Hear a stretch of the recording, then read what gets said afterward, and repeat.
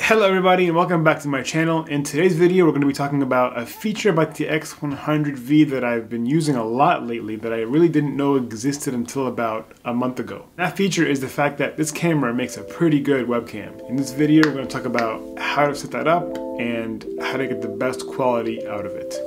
Let's go. When the pandemic first hit, I relied mostly on the camera in my MacBook Pro. Now that camera is okay, but as a photographer, as someone who cares about images and how things look, that camera quickly just did not work for me. I needed something better. I had my Canon EOS R camera that I used, but to get that set up, it required so many ports and it required so many extra things. So to get that working, I needed an HDMI cable from the camera into a receiver called the Elgato Camlink 4K. That receiver goes into a dongle, which then goes into my computer. Now that allows me to transmit video from my camera into my computer. The next thing I had to do was power the camera. Because I had meetings sometimes for 3 or 4 hours a day, I cannot rely on the battery because it lasts maybe 2 hours or 2 hours and a half, and maximum that's it dies. I needed to buy an external battery brick that I connected into my camera, a dummy battery, and the other end of the brick goes into a wall. That's all for getting the audio and video into my computer. It required a dummy battery and it required a HDMI cable with an Elgato Camlink and a dongle. That setup worked for a while and I really liked it. The problem was everything became very cluttered very fast. There were a lot of wires everywhere, and I'm someone that is a neat freak and likes to keep my desk super clean and minimal. And I knew I wanted to slim down, but I didn't really know what to do or what I could get. Now, I've had the X100V for a long time. The other day I was on Twitter and I saw a post about someone who was using it as a webcam, and I thought, wow, like if that could work, this little camera is so much smaller than the other one and the wires would all go away. So I looked into it and I realized that the beauty of that camera is that you only need one cable to do everything, and that's a simple USB-C cable. With that one cable, you can charge the battery and transmit data at the same time, which is awesome. That eliminates all the wires that were there before and keeps it very, very simple.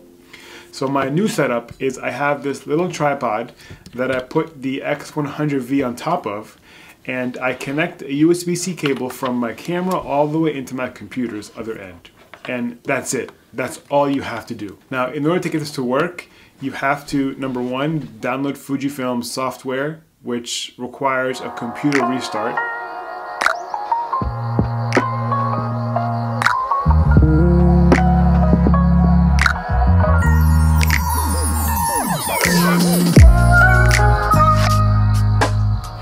And once you have that set up, all you have to do is connect your camera in and turn it on, and it automatically will recognize the fact that it's connected. Once you open your Zoom app, if you go to your preferences and click on video, you will see the Fujifilm as an option you can select there. And once you pick it, the camera's video feed will stream and show. There it is. It's that easy. All you have to do is just put the camera on in front of the zoom and boom, it just appears. Yeah, I mean the video itself looks great. I'm in classic chrome. I got all that bokeh, all that, you know, beautiful colors.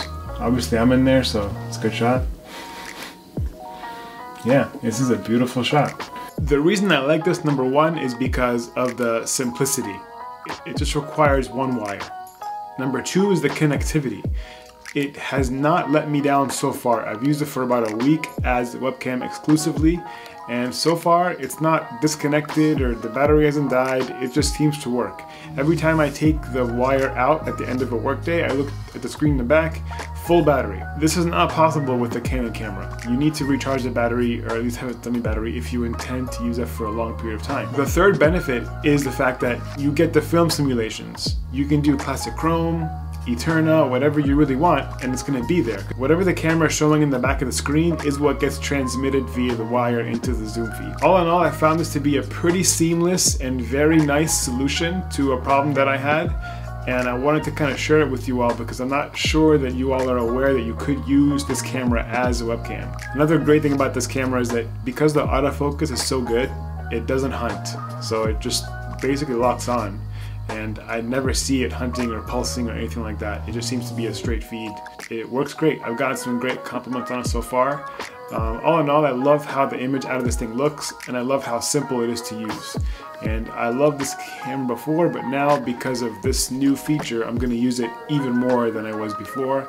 Yeah, if you're on the fence about like whether or not to get it as a webcam, know that you definitely can. It'll work pretty flawlessly as long as you have a Mac. I've not tested it for Windows. I don't believe in Windows at all. So if you have a Windows, then I'm sorry for you. Sorry for your pain.